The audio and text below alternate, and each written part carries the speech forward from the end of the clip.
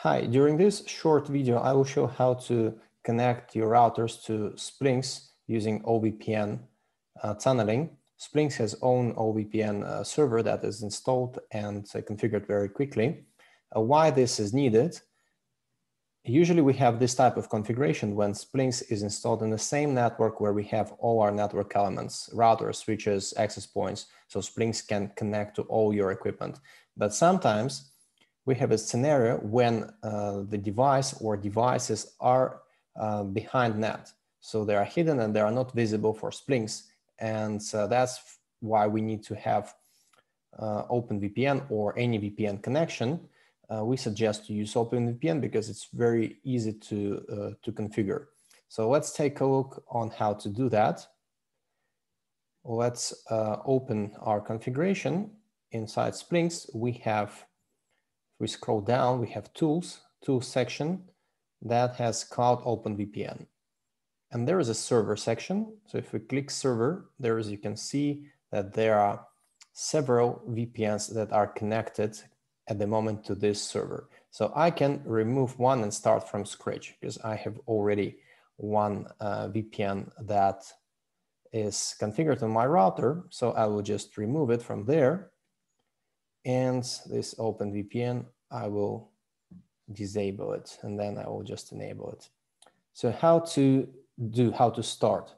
We need to check that our OpenVPN server is configured in Splynx, first of all. So it's enabled, port number, mode, the network that is used for connecting our OpenVPN clients, it means routers, and these routers will use, and the whole communication will be inside this secure encrypted tunnel on these IP addresses, and there are the security section and configuration. When this is enabled, we can continue and we can create OpenVPN client. So that will do net router, we call it.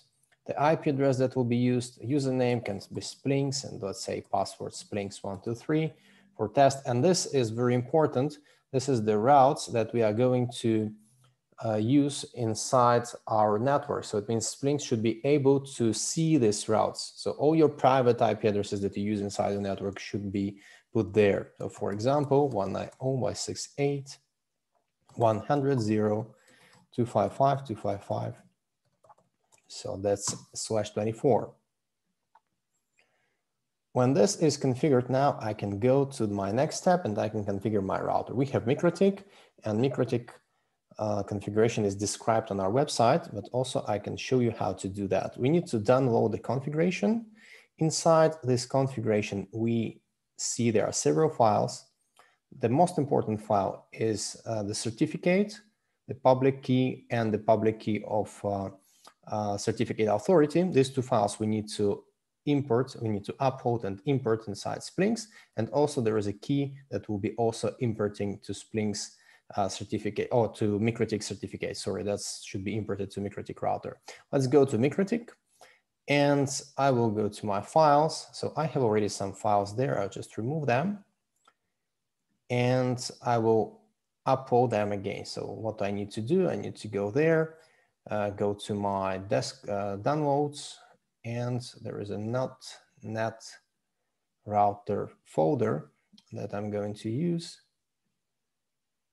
So where is it? Net router OpenVPN 2. So as I said, I need to upload certificates. I need to upload my key, and I need to upload this CA certificate. So when this is done, we need to configure, we need to import it. So how to import? If I go to my system certificates, there is already something imported. I remove it. And what I need to import? I need to import my public certificate first. So how to do that? So this is net router certificate. That's the first step.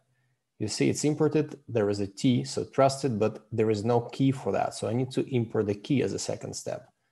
I go there, net router, key, imported, and now I see key T. So it means it's a certificate and it has a key associated to, private key associated to it.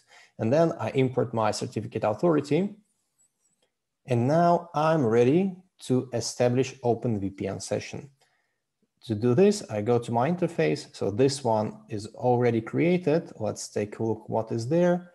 So we can call it, for example, Splynx OVPN, and dial out. There is my IP address or DNS where I connect to. So it's a Splynx server in cloud. And then I say Splynx 123, and my certificate should be net router. Here, this should match to what I have in my settings of Splynx, which is AS192 and SHA1 for authentication.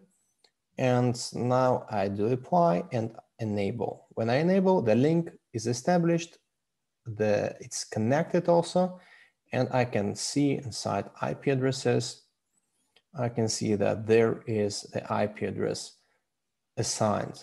I can try to ping my Splynx server to 50.32.1. The first IP is always at IP address of Splynx, so it works.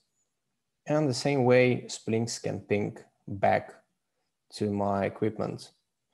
So that's all. Thank you for your time.